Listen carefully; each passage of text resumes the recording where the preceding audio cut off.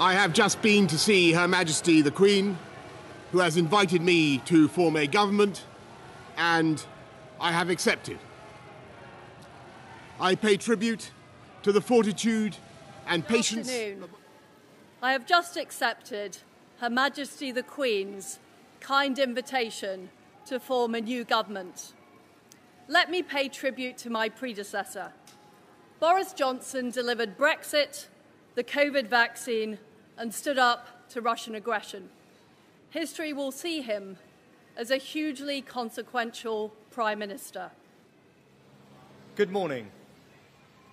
I've just been to Buckingham Palace and accepted His Majesty the King's invitation to form a government in his name. Hi everyone, welcome back. In today's video, we will be taking a look back at the 3 different Prime Ministers we had last year. Yes, 3 Prime Ministers in a single year.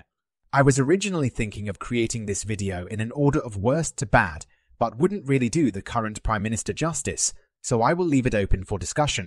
We will start with the liar, then move on to the next that not only nearly blew up the economy, but was also outlasted by a lettuce, and finally to the finance bro with no working class friends. So let's get started. Sincerity that the rules and guidance have been followed at all times. It was what I believed to be true. It was certainly the case when I was present at gatherings to wish staff farewell, and the House will note that my attendance at these moments, brief as it was, has not been found to be outside the rules.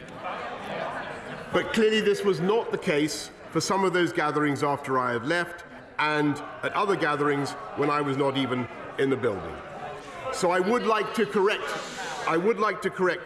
the record, to take this opportunity, not in any sense to absolve myself of responsibility, which I take and have always taken. Collins is lying, and his version of events is not true. I just repeat, I'm deeply sorry for mistakes that were made. Are you saying that he's lying and his version of events? It's very important. Viewers will want to know, the public will want to know, MPs will want to know. Of course. He's on the record saying under oath, you are lying, that you were warned about this event and you went ahead anyway, that you knew. I can tell you categorically. Who's lying here, Boris Johnson or Dominic Cumming? Who do you believe? Let me know in the comments section below. So finally, did you lie to the Queen when you advised her to prorogue to suspend Parliament? Absolutely not. And indeed, as I say, the High Court in England plainly agrees with us, but the Supreme Court will have to decide. We need a Queen's speech. We need to get on and do all. This court has already concluded that the Prime Minister's advice to Her Majesty was unlawful, void, and of no effect. This means that the order in council to which it led was also unlawful, void, and of no effect, and should be quashed. This means that when the Royal Commissioners walked into the House of Lords, it was as if they had walked in with a blank sheet of paper. The prorogation was also void and of no effect. So does this mean Boris Johnson, the then Prime Minister, lied to the Queen? If you're enjoying this video so far, click on the like and subscribe button. Most of my viewers aren't currently subscribed. Your subscriptions, views and comments really help in supporting this channel by encouraging us to make more of this content. Now, back to our regular program. With safer streets, with great local schools, with fantastic broadband,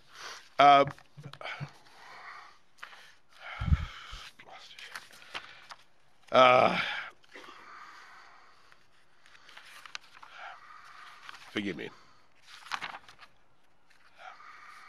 Forgive me. Forgive me.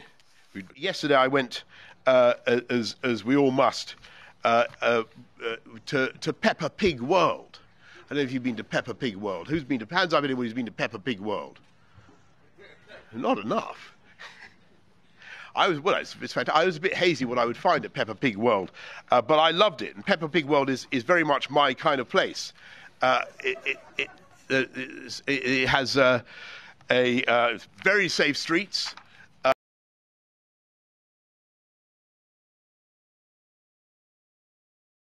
and the government of the country will be carried on.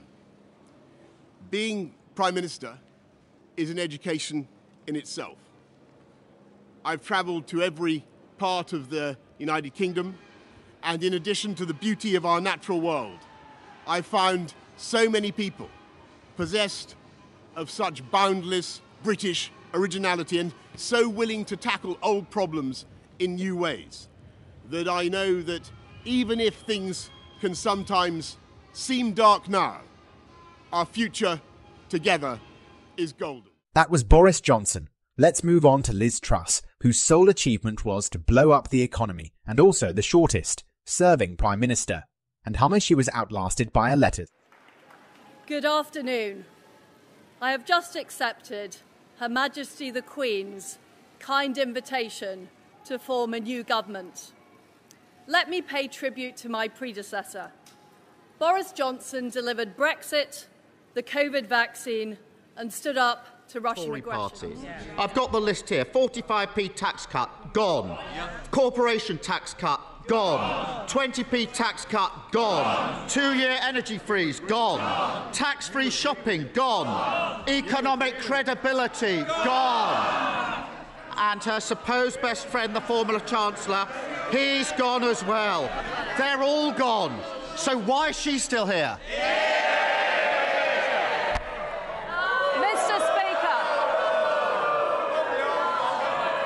Mr. Speaker, I am a fighter and not a quitter.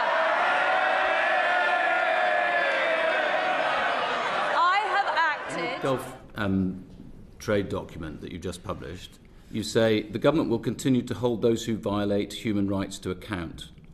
How are you doing that in the Gulf states at the moment? Well, these issues are raised regularly with the relevant ministers and leaders who we meet in the Gulf states. You and have what personally? our aim, I have personally, yes. Well, your spokesman said that you hadn't.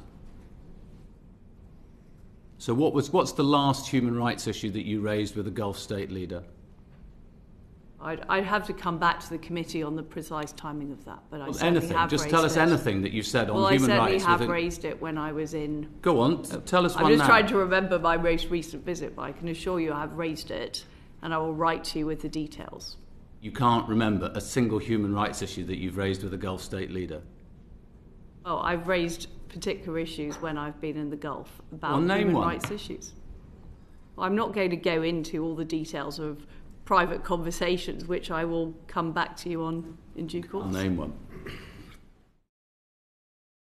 The Prime Minister's time in office.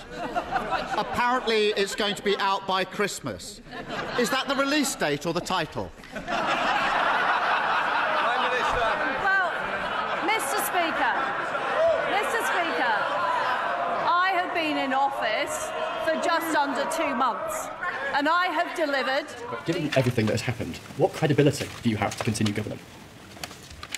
What I've done today is made sure that we have economic stability in this country.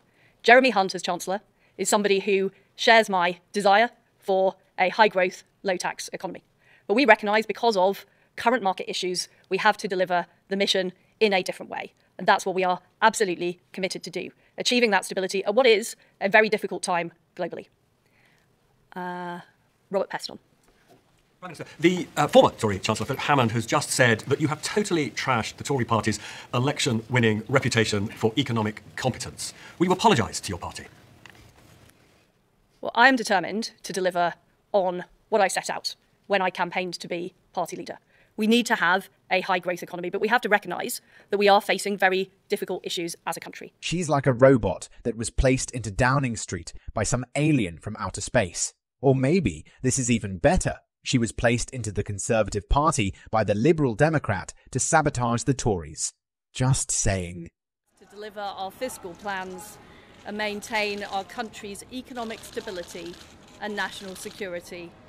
I will remain as Prime Minister until a successor has been chosen. Thank you. And there we go. Our shortest serving Prime Minister lasted only about 49 days.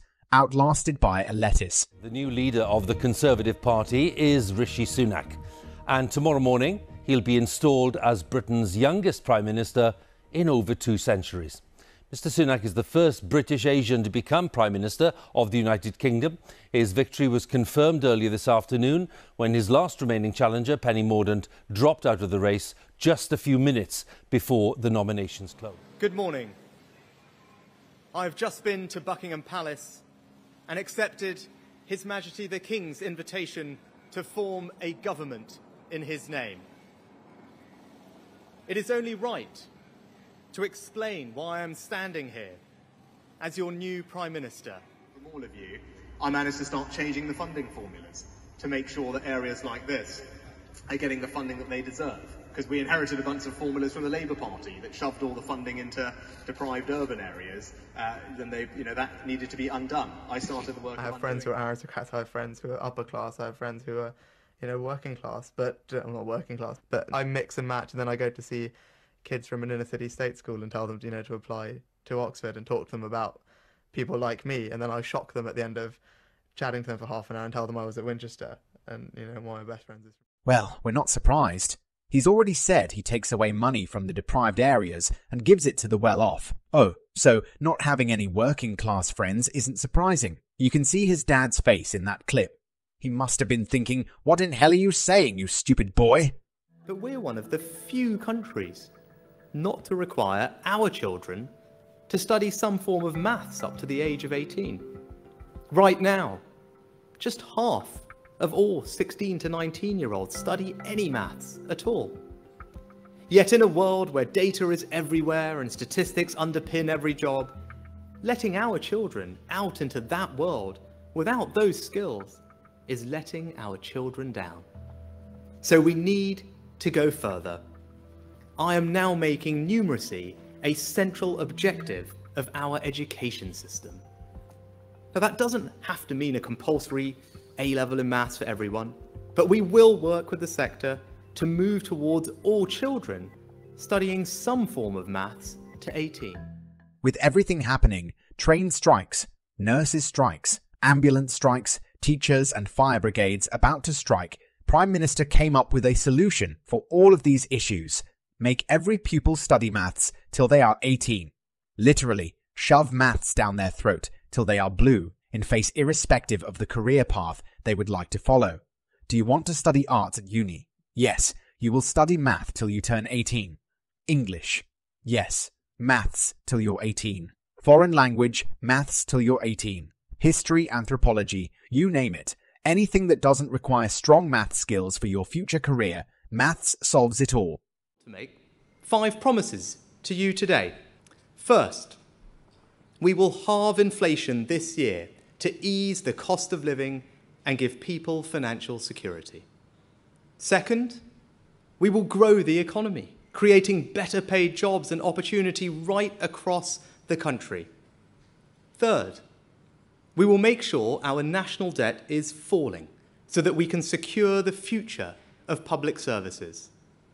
Fourth, NHS waiting lists will fall and people will get the care they need more quickly. Fifth, we will pass new laws to stop small boats, making sure that if you come to this country illegally, you are detained and swiftly removed. So, 5 promises. We will halve inflation, grow the economy, reduce debt, cut waiting lists and stop the boats. Those are the people's priorities. They are your government's priorities, and we will either have achieved them or not. No tricks, no ambiguity. We're either delivering for you or we're not. So, what do you think? I mean, the signs are all there for the Tories. Yet they elect people that others can see are flawed a mile away. Boris is a known liar, lied as a journalist and was sacked as a junior Tory minister and was also sacked. Yet the Tories decided to elect him as their leader. He lied during COVID, the Partygate, Brexit vote. He simply couldn't be trusted. But no, the Tories decided to choose him as their party leader. And most importantly, the public voted for him despite all the red lights flashing over his head from over a mile away. In comes Liz Truss to the rescue, right? Oh well, we know how that went before they decided to usher in the third Prime Minister in less than 2 months. And what do you think about Rishi so far? Do you think he'd do a far better job than either Boris or Liz Truss?